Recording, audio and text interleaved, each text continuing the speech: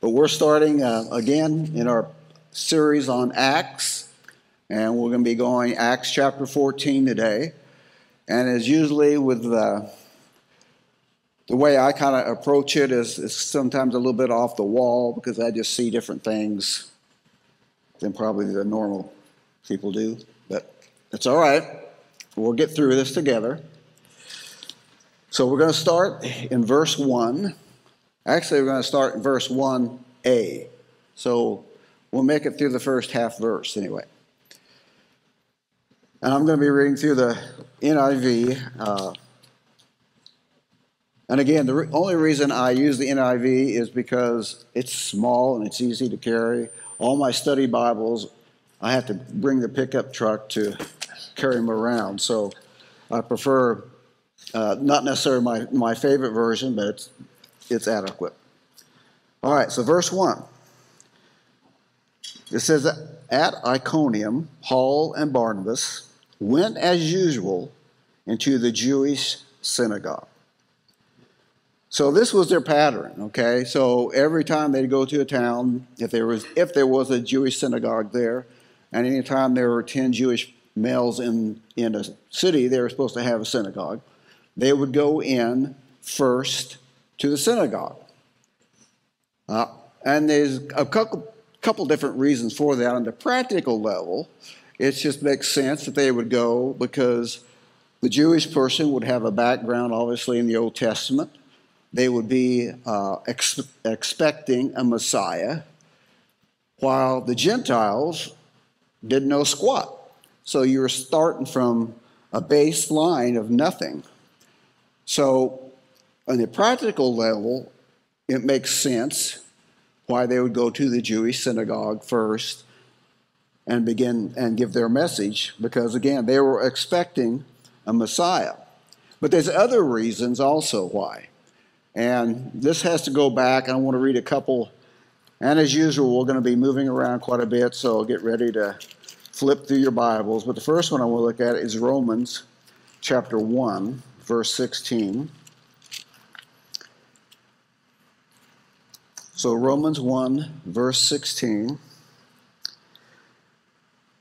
And Paul says, I am not ashamed of the gospel, because it is the power of God for the salvation of everyone who believes, first for the Jew, then for the Gentile. Now, in Acts chapter 3, I'm going to give you a couple different ones. We're talking first for the Jew, then for the Gentile. Acts chapter 3, this is Peter. And verse 24 through 26, Peter's giving a message. He's giving a message to the Jewish people who's in Jerusalem. And he said, indeed, all the prophets from Samuel on, as many have spoken, have foretold these days. And you are heirs of the prophets and of the covenants God made with your fathers. So he said to Abraham, through your offspring, all peoples on earth will be blessed.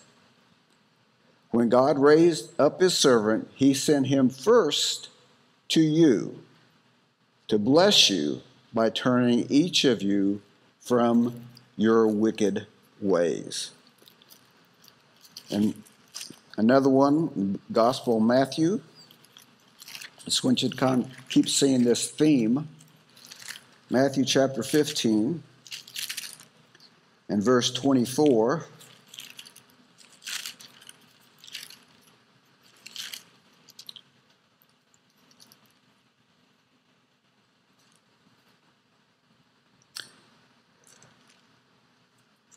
And this is actually, it's when the Canaanite woman is coming to Jesus and to get her daughter healed who has a demon.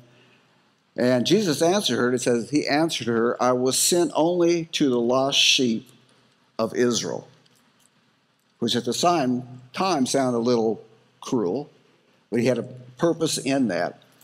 But Matthew 10, verses 5 through 8, this is Jesus speaking. and he's gathering the 12 disciples. They're getting ready to go out on their first missionary trip. And these 12, Jesus sent out with the following instructions. Do not go among the Gentiles or enter any town of the Samaritans. Go rather to the lost sheep of Israel. As you preach this message, the kingdom of heaven is near. Heal the sick, raise the dead, cleanse those who have leprosy, drive out demons. Freely as you have received, freely give. But gave specific instructions. Do not go among the Gentiles or even the Samaritans. Okay?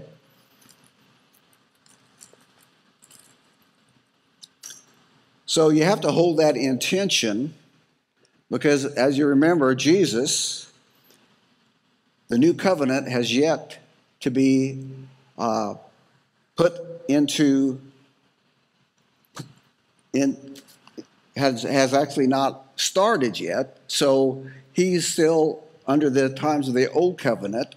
And so there's going to be a period of time between the old covenant, the new covenant starts, and after centuries of Jewish people being under the old covenant, you don't just turn that ship around in a hurry, which is why next week when Nathan will be doing Acts chapter 15, the council in Jerusalem, why that was such a big deal.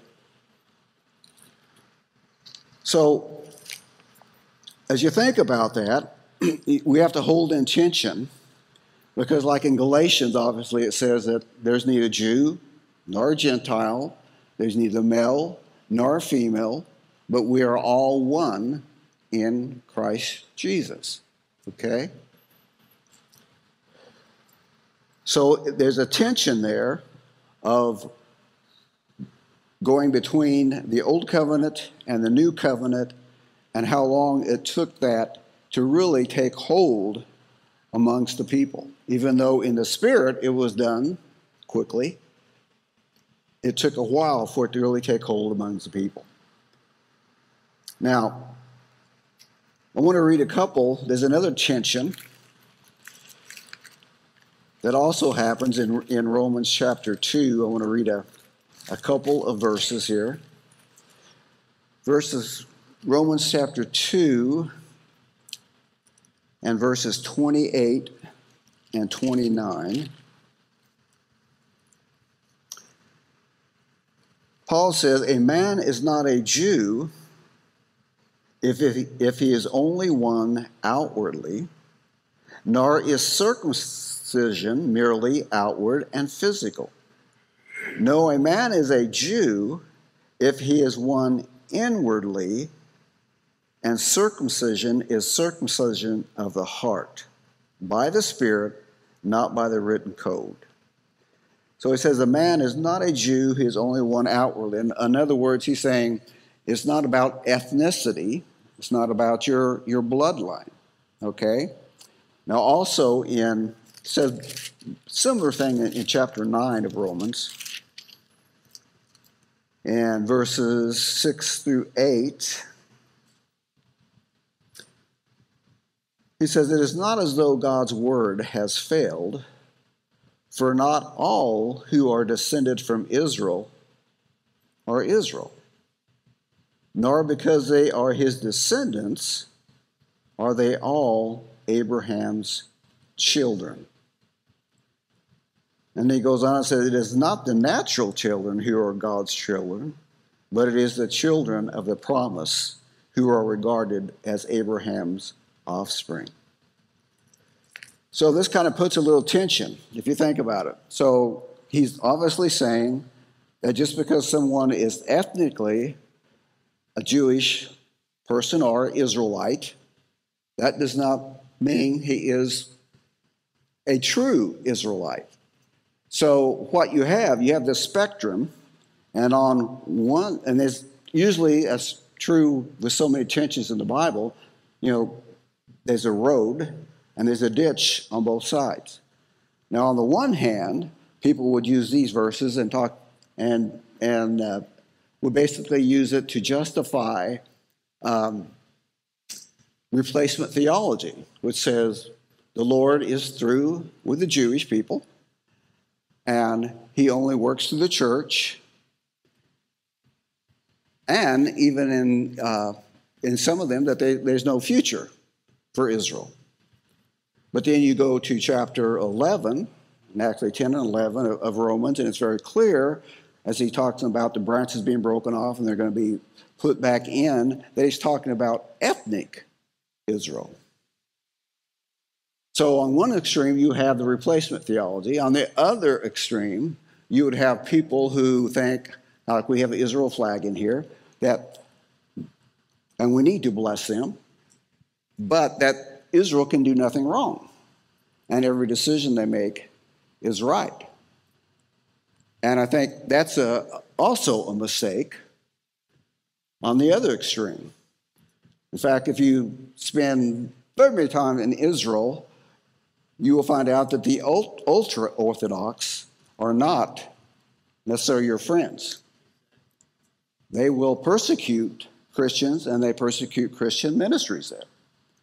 So there's this balance between the both. So it's not replacement theology.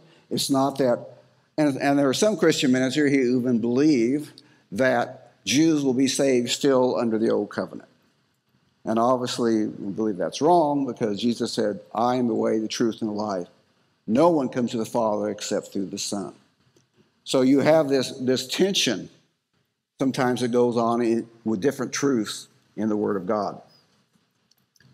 So that was one reason, or a couple different reasons why first they went to the Jewish synagogue first. First, because it's just practical, it makes sense to go to a people who already have some type of base, a background. And then the other part about being how the gospel is clearly first for the Jew and then for the Gentile. Now the second half, we'll call this verse 1b, and it says, now there they spoke so effectively that a great number of Jews and Gentiles believed. Now the only version I saw where it says they spoke so effectively was this NIV. The ESV says they spoke in such a way. The NAS, New American Standard, says in such a manner, because when I read that, and I read it as that they spoke so effectively, then that makes me think, okay, were there times where Paul did not speak effectively? So does that mean the word was based on his ability? How he did a good job sometimes and not such a God sometimes? And so I really don't like the way that NIV interpreted that. But because when you look at what Paul says about himself, he says, in Corinthians, it says, I did not come with persuasive words, but I came in the power of the Holy Spirit. And then he even quotes some others who say of him, well, his letters are strong and weighty, but his speech is of no account. So in other words, in reality, Paul was not necessarily a great communicator. He's a great writer, but not necessarily a great speaker. But that wasn't what was important. It was the power that was on the word, and it was the word that was doing the work. So again, I don't like that interpretation of, speaking so effectively. All right, verse 2. But the Jews who refused to believe stirred up the Gentiles and poisoned their mind against the brothers. So immediately there's an opposition. So it says the Jews stirred up the Gentiles and they poisoned their mind.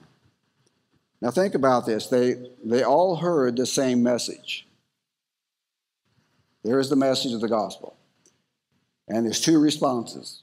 One response is they received it gladly, their life was changed. And another response is not just, well, whatever. It's almost a violent coming against that word. In fact, where they want to try to poison the Gentiles who received the word. And so you've got the same word, and it's creating two different responses. And it's interesting. I've in the whole argument between Arminianism and predestination and Calvinism and Reformed theology, you will get people on both sides of that argument kind of use that verse. In other words, I know a guy who I really respect, who comes from a Reformed Calvinistic background, and he would use this same thing, saying, well, when I got saved, me and my best friend was a better guy than I was, went to the service, the message touched me, my life got changed radically, and my best friend did not. So he equated that with, well, God sovereignly chose me. But then on the same hand, somebody else could argue on the other side of that argument, no, it was because of that person's choice. So it's just interesting when you figure the different tensions and different ways people come up with their theology.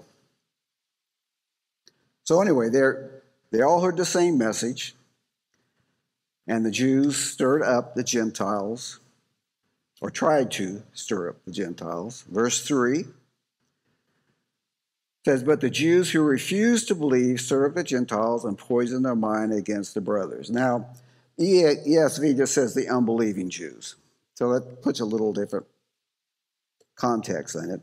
But verse 3, so Paul and Barnabas spent considerable time there, speaking boldly for the Lord, who confirmed the message of his grace by enabling them to do miraculous signs and wonders. I think that's probably one area that we fall pretty short in, is signs and wonders. And not only us, but I think probably generally in the church at this time. But I think the Lord is going to be releasing more and more of that, more healings. But at the same time that I say that, I was listening to an interview with Mike Winger. I don't know if you guys have heard him. He's a guy who was a pastor. Now he's just full-time on the air. He has a call-in questions, and he'll answer questions, people have concerning the Bible. And I actually first heard of him when I was doing some research, and he did a whole series, like a 4-hour series on the Hebrew Roots movement. And so I saw an interview with him just recently, and he was talking about Benny Hinn. And he's done a whole, I think, a 4-hour session. And he just takes a lot of the clips from Benny Hinn. And so that brought to my mind some things, because I saw it in that I've seen in some other ministries. Sometimes what happens, like in Benny Hinn's ministries, people get saved, some people get healed. But when that happens, you draw people. People come. But what I have seen throughout the years is that in order to keep the machine running, in order to keep people coming in order to keep the money flowing in, it begins to be compromised.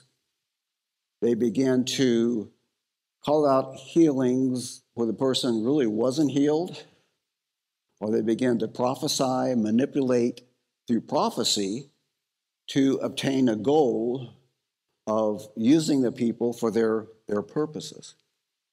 And we always have to remember that God will not share his glory with anyone. And so even as we begin to move in that, we have to be very careful that what happens is truly documented, it's truth, and we don't try to hype up or give some hamburger helper to what God's doing. But that happens because people have to keep the machine rolling, have to keep the people coming, have to keep the money. So just a word of caution in that. But we do desire to see the signs and the wonders. Okay, verse 4. Now the people of the city were divided. Some sided with the Jews and others with the apostle. So now we're talking about the whole city. The whole city is getting one side or the other side of this issue. Okay? Which made me think of back in Luke chapter 12, what Jesus said. Luke chapter 12 and verses 51 through 53.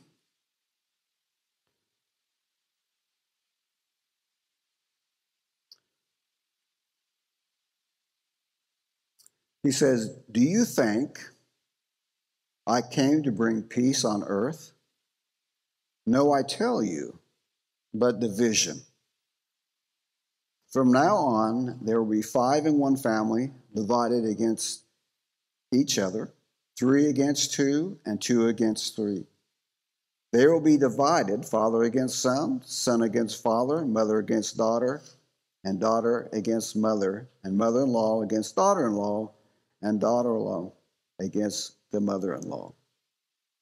So it says, do you think I came to bring peace on earth? No, I tell you, but to bring division. And even sometimes, even within a family. So here you have a city, the word is preached, people accept it, people do not accept it.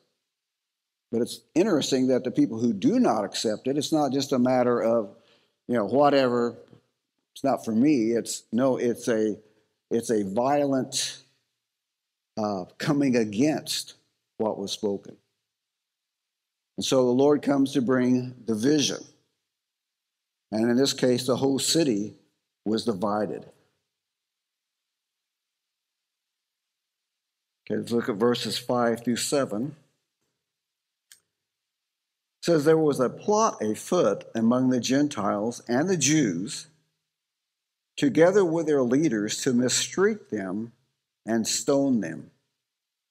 But they found out about it, and they fled to the Lycaonian city of Lystra and Derbe, and to the surrounding country, where they continued to preach the good news." So there's a violent response, and Paul and Barnabas get out of Dodge, basically. So you have to know when to stay. You have to know when to go. You have to be led by the Holy Spirit. Because I think of Jesus, the gospel says there were times when he was not willing to walk in Judea because of the Jews. So it's not because we could easily come and say, well, just stay there. Stay there and continue to preach the word. Well, the Holy Spirit's not telling you to do that. Your life might be cut a little short. So we really have to listen to the Holy Spirit in each situation to what the Holy Spirit is saying.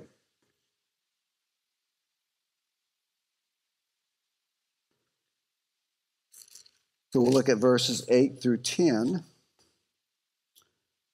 And it says, "In Lystra, there was a man crippled in his feet, who was lame from birth. He had never walked. He listened to Paul as he was speaking, and Paul looked directly at him, and he saw that he had faith to be healed.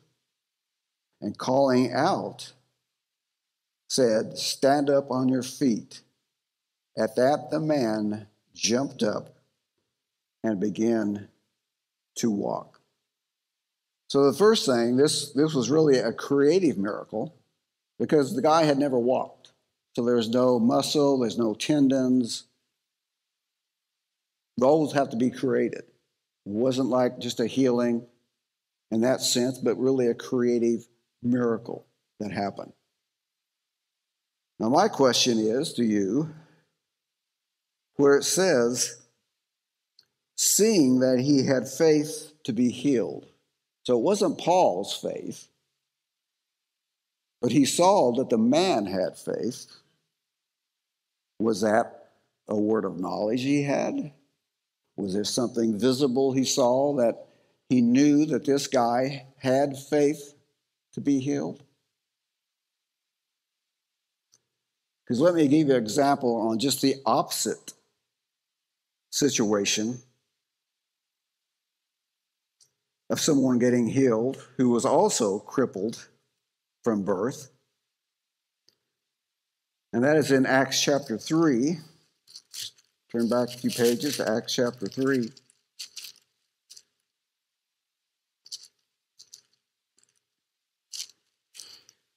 In verses 8 and 9.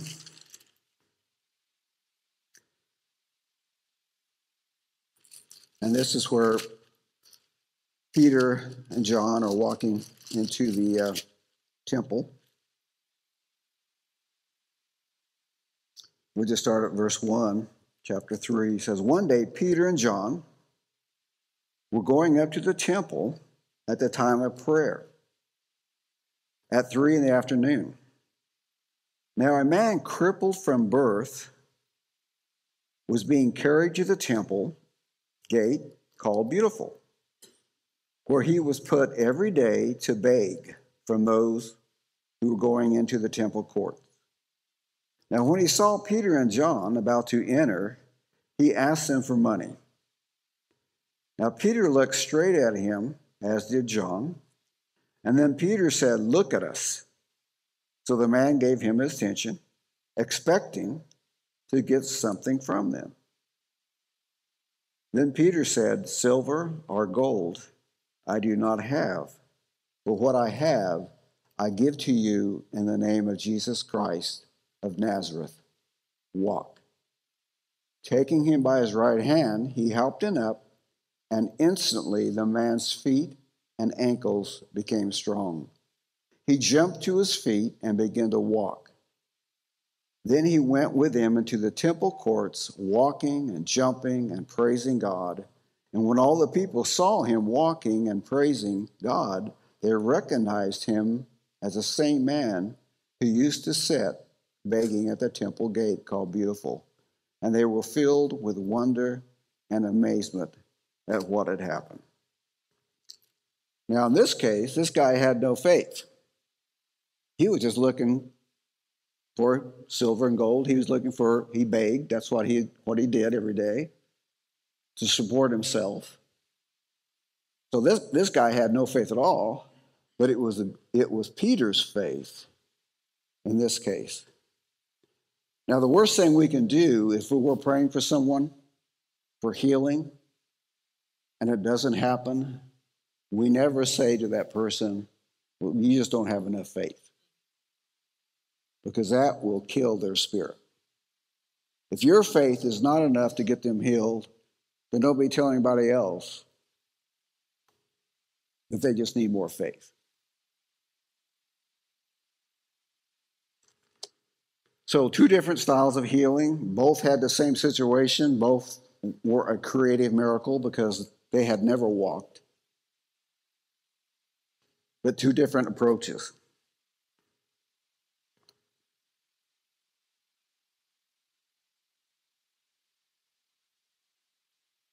Okay, 11 through 13. When the crowd saw what Paul had done, they shouted in the Lycaonian language, "The gods have come down to us in human form." Barnabas they called Zeus, and Paul they called Hermes, because he was the chief speaker. The priest of Zeus, whose temple was just outside the city, brought bulls and wreaths to the city gates, because he and the crowd wanted to offer sacrifices to them. So these are the Greek pantheons. The Romans would be a little different. It was, instead of Zeus, it'd be Jupiter. Different gods, same name, or different names, same gods. Verse 14 through 16. But when the apostle Barnabas and Paul heard of this, they tore their clothes and rushed out into the crowd, saying, Men, why are you doing this? We too are only men, humans like you. We are bringing you good news, telling you to turn from these worthless things to the living God, who made heaven and earth and sea and everything in them. In the past, he had let all nations go their own way. So they're making it very clear, no, we are not gods, we are just men. But I want to focus on verse 16. It says, in the past, he let all nations go their way. Now that goes back to the Second Temple Jewish persons' understanding of Deuteronomy 32, verses 8 and 9. So I'm going to turn there. Deuteronomy chapter 32. And this is part of the Song of Moses, where he's recounting the history of Israel.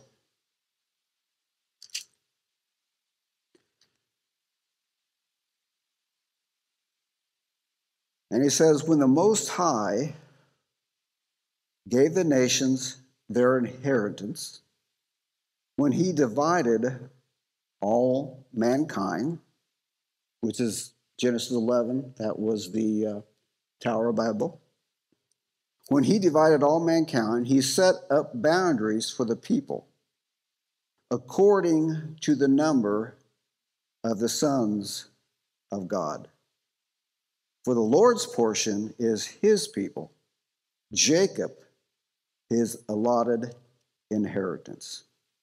And again, in verse 8, if your Bible says, which the NIV did say, according to the number of Israel, that's a wrong translation. It should be according to the number of the sons of God. So he chooses Israel out of all of these nations, one of the weakest nations. He starts with Abraham. He builds a nation. He takes some of his own. The other nations, he let go their own way. And so from an Israelite perspective, this was clear. That's why, until the new covenant, to realize that, hey, it's not only Israel. The Great Commission says all nations, all people, all languages are now included in the Commonwealth of Israel. Now, the EAS has that, and several other versions have it right, where they say according to the number of the sons of God. So they're let go their own way.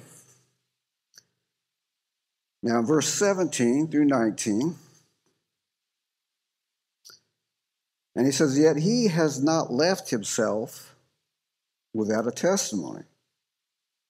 He has shown kindness by giving you rain from the heavens and crops in their season. He provided you with plenty of food and fills your heart with joy. Even with these words, they had difficulty keeping the crowd from sacrificing to them. Then some Jews came from Antioch and Iconium and won the crowd over. They stoned Paul and they dragged him outside the city, thinking he was dead. So this reminds me of, so here's this crowd about ready to worship Paul and Barnabas as gods. Here's the same crowd about ready to stone them. It reminds me of Jesus as he walks in on the day of Palm Sunday, and the crowd is yelling and screaming, and they're worshiping and saying, Hosanna, blessed is the name of the one who comes in the name of the Lord. That same crowd, less than a week later, was yelling, crucify him, crucify him. So how a mob mentality can turn so quickly.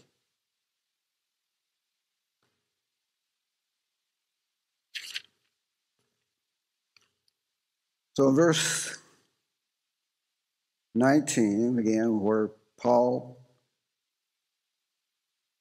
says, but after the disciples had gathered around him, okay, after they stoned him, thought they killed him, the disciples gathered around him, he got up, went back into the city, and the next day he and Barnabas left for Derbe. Now, there's quite a few scholars who believe what happened here was what Paul's referring to in 1 Corinthians chapter 12, or 2 Corinthians chapter 12. We'll turn over there real quick. 2 Corinthians chapter 12. Not all, but many of the scholars do.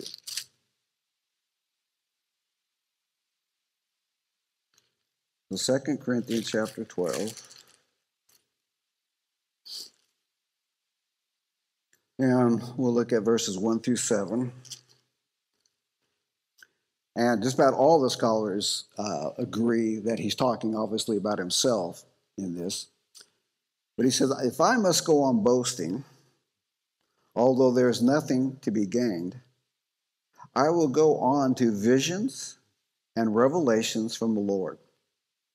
I know a man in Christ who 14 years ago was caught up into the third heavens.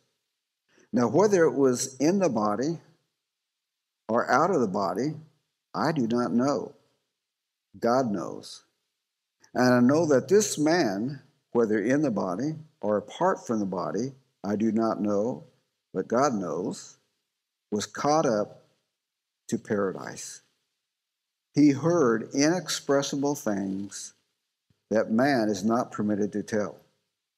I will boast about a man like that, but I will not boast about myself, except about my weaknesses. So he's referring back to a time where he was actually, whether in the body or out of the body, he doesn't know, he was taken into the third heavens, he was taken into heaven.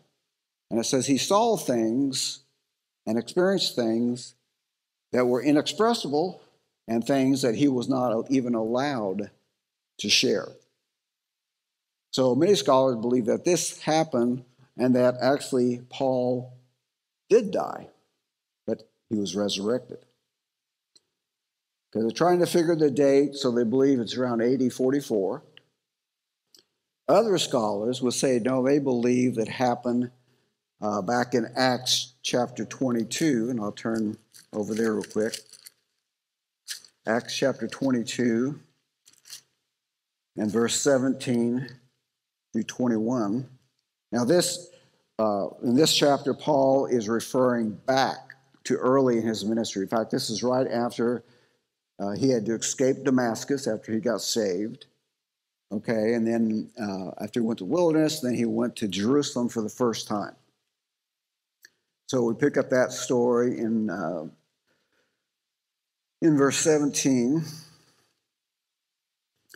And he says, when I returned to Jerusalem and was praying at the temple, I fell into a trance and saw the Lord speaking. Quick, he said to me, leave Jerusalem immediately, because they will not accept your testimony about me. Lord, I replied, these men know that I went from one synagogue to another to imprison and beat those who believe in you. And when the blood of your martyr Stephen was shed, I stood there, giving my approval and guarding the clothes of those who were killing him. Then the Lord said to me, Go, I will send you far away to the Gentiles. So some scholars are divided between which instance, and it may not be either one of them. It could be a whole separate thing. But they do try to connect that, especially in 2 Corinthians chapter 12, that he actually died, he was risen, and it was during that time that he experienced a trip to heaven. All right, verse 21 and 22. So again, as I said previously, the next day he and Barnabas left for Derbe, okay? They preached the good news in that city, and they won a large number of disciples. Then they returned to Lystra, Iconium, and Antioch, strengthening the disciples and encouraged them to remain true to the faith.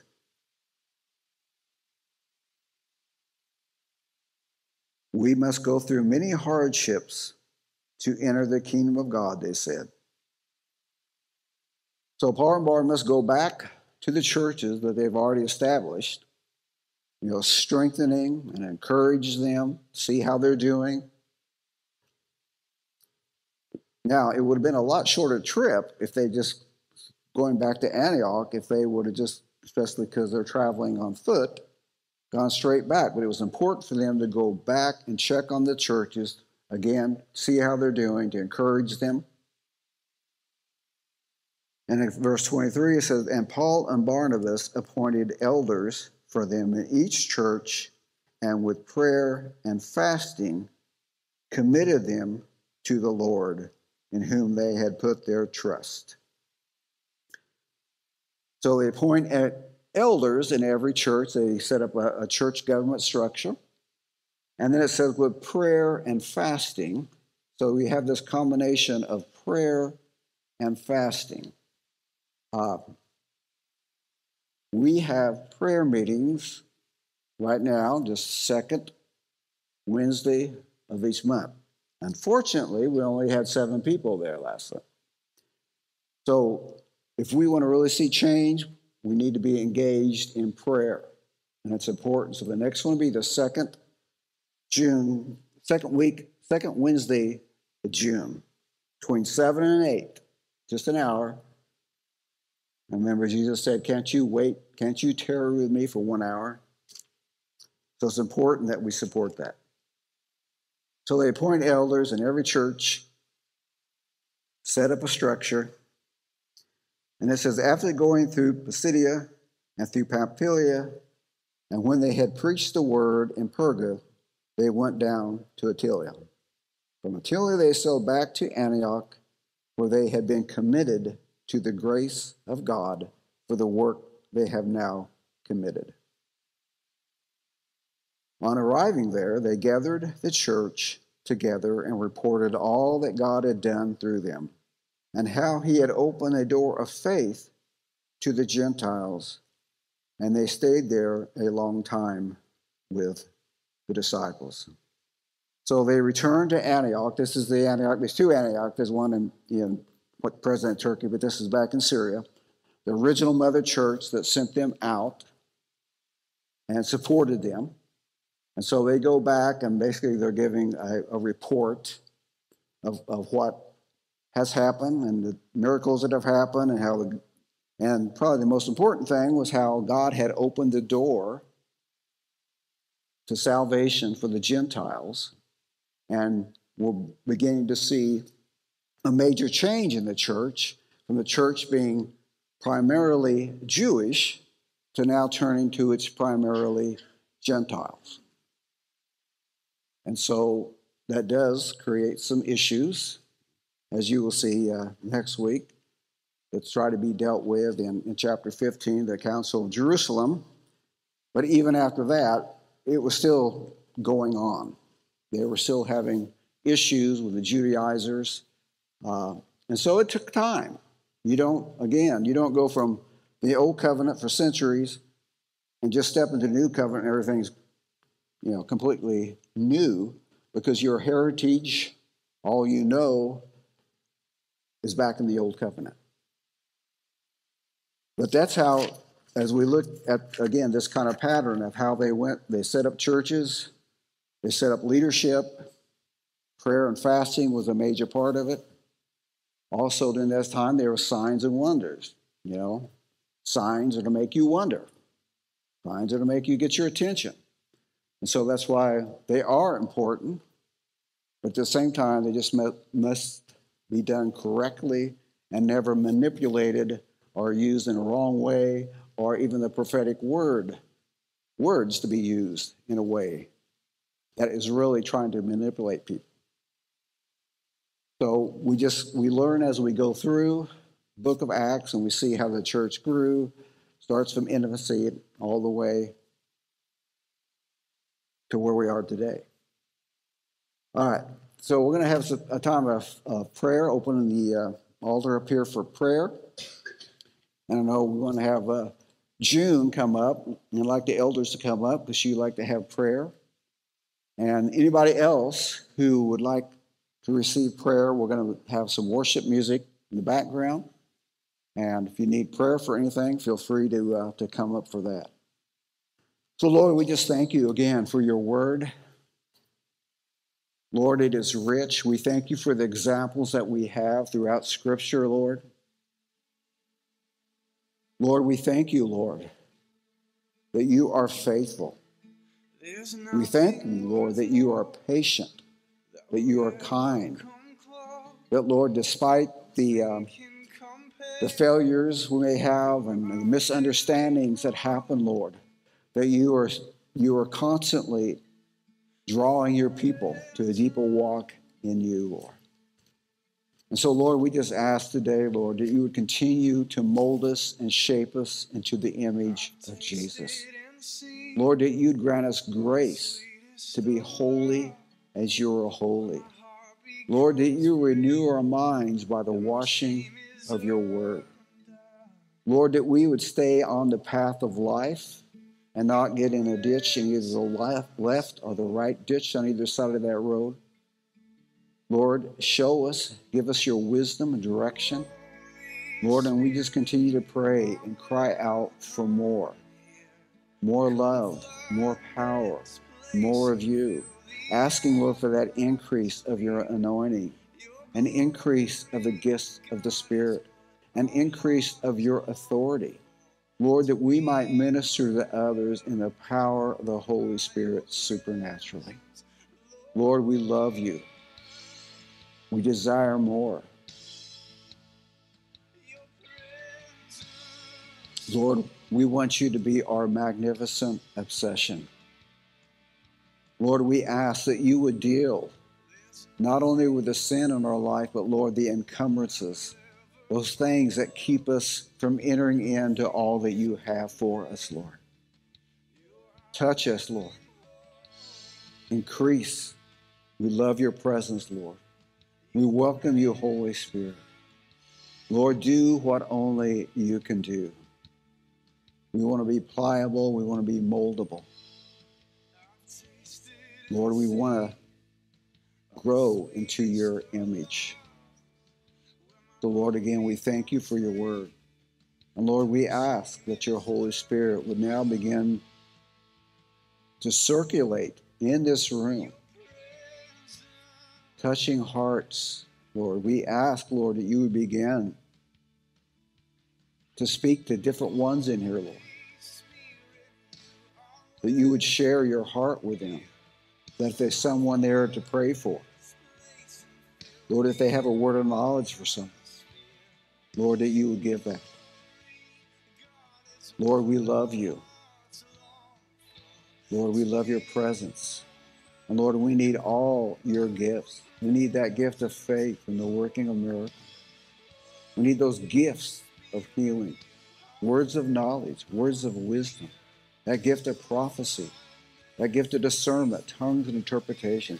Lord, the flow. We need every gift in our tool belt, Lord. So, Lord, we again ask for that increase. Increase in us, Lord. That we would be as John the Baptist, who said, he must increase and I must decrease. So again, Lord, more of you. And we thank you again for your word. We thank you for your blessings, your faithfulness to us, Lord. Though every man be a liar, Lord, you are faithful. And we thank you in Jesus' name.